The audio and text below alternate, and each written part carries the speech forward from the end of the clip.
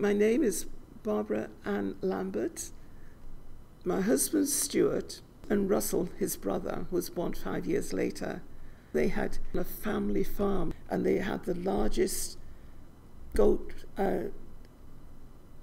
operation in the Dominion of Canada. They had 100 milking goats.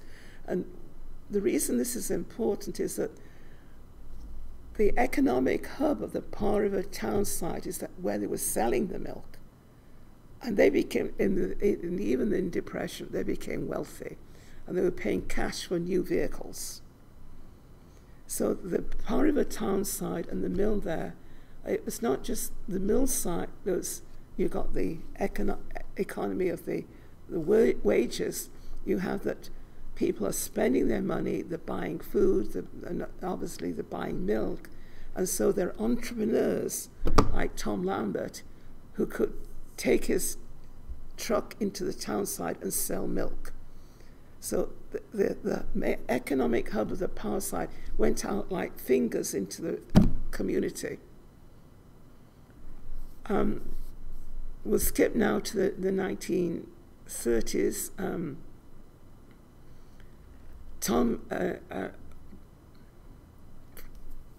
We have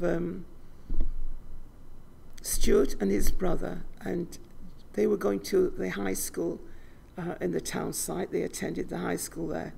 And they applied to get jobs in the mill. However, during this period of time, they were blacklisted because their father was a member of the CCF. So they were blacklisted, and because of their father, not because of what they were interested or believed in. It's because their father was a founder member of the CCF, so they were blacklisted. However, the union came in and things changed in the late 30s. So in the early 40s, at the beginning, the war started in 1939. At the beginning of the war, we have many young men in the town site volunteering to go to war, and there's a desperate shortage of men. Russell and Stuart were farmers. However, they worked in the mill for the first couple of years of the war. And then at that point,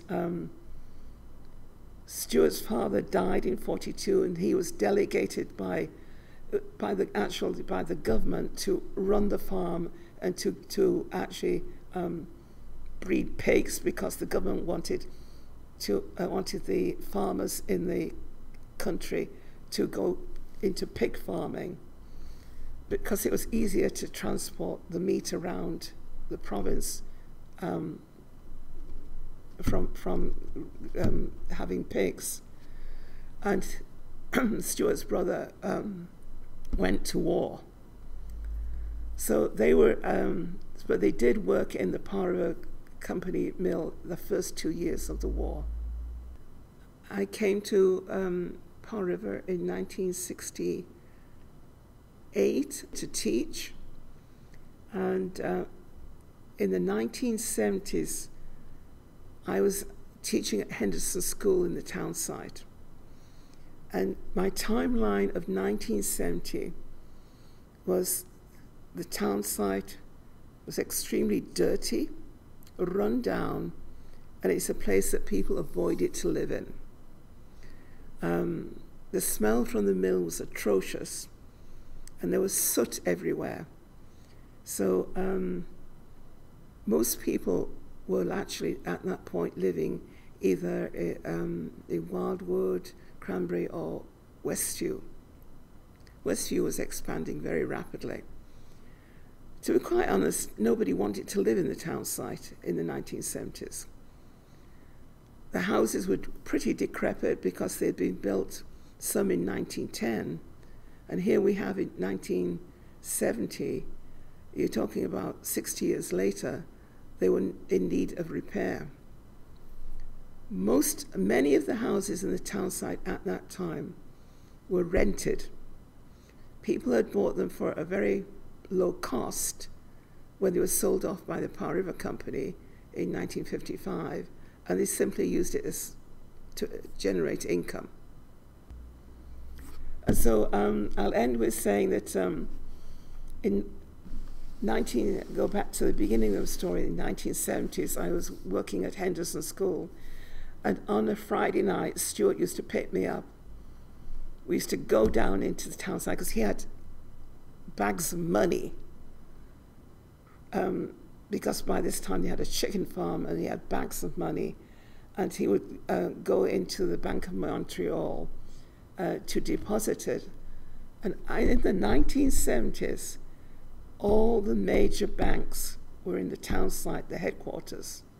They had branches in Westview, but all the main branches were in the Townsite. It was still a functional entity as a business section in the early 70s. What we did as a treat afterwards, we had our daughter Ann, and we would take, she was just little at the time, we would go down to now the Rodmay Hotel, because it became the Rodmay Hotel when it was sold in 1917 by Andrew McKinney. And the reason he sold it, because one, his wife had died, Barbara, and the main reason was that Prohibition came into British Columbia. And he needed to pay the lease. He needed the money from the pub to pay the lease. So he decided to sell the lease. And by this time, it would be like 90 plus years left on the lease. And he sold it to Rod and May McIntyre. And Battleman, their son, suggested they call the hotel Rod May Hotel. So we would go down there on a Friday after Stuart had been to the bank, and we'd go into the cafe there, and it was still the old-fashioned cafe, which we loved. And we ordered milkshakes, and Stuart would tell stories about the old days when his parents lived there, and he loved to tell the story how there's a grand entrance to the hotel, a grand entrance. When he was just over a year and a half of age, he fell down every single step of that grand entrance. And so we could kind of smile about it. But it was the height of our Townsite visit was actually going to the Rodmay Hotel. And the milkshakes were fantastic.